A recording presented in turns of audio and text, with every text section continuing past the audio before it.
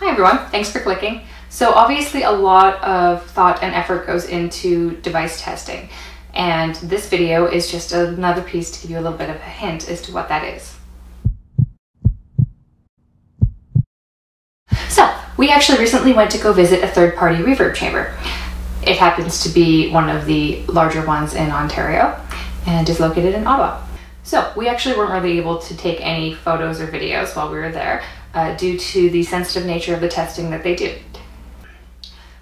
This testing facility actually has 6 chambers, and 2 of which are full anechoic, 4 of which are reverb, and one of those reverb chambers can actually be converted into an anechoic chamber. That's how large it is. So I'm sure you've seen the videos that we've done already on anechoic versus reverb chamber. If you haven't, I'm going to post links to them below. We wanted to discuss with the engineers at these reverb chambers the benefits and drawbacks of each for the possibility of our product testing, as well as what kind of things they can do there that just seems really cool.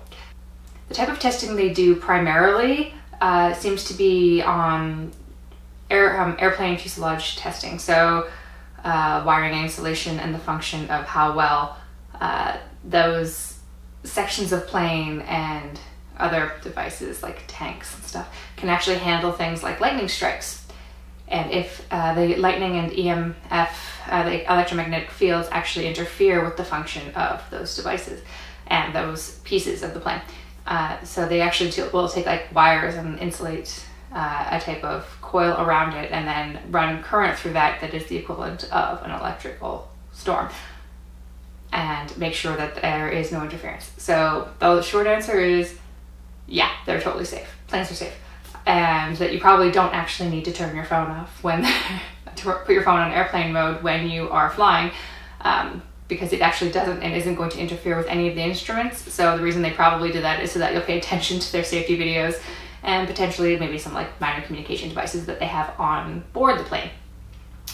That is for like communication within the plane, I'm sure. But of course, just continue to do what they say, but it's not going to interfere with how well the plane flies. So why is a facility that can do this type of testing relevant to us in small device testing? Well, they actually can do relatively low power testing across a broad frequency range, and you can bet that we were probably a relatively unique experience for them, at least, as well. Perhaps in the future we'll be able to do some slightly higher power testing, but you can hazard to guess that if your device is getting physically warm, you probably shouldn't be standing in that area either. So thanks for sticking with us, and I hope you got a slight hint as to the really unique and really exciting experience that we got to have, and stay safe out there.